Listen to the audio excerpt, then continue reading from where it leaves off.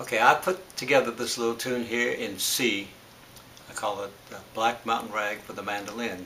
And the reason I'm doing it in C is because I want to kind of imitate what the guitar does when they work off the open E string and out on the C chord.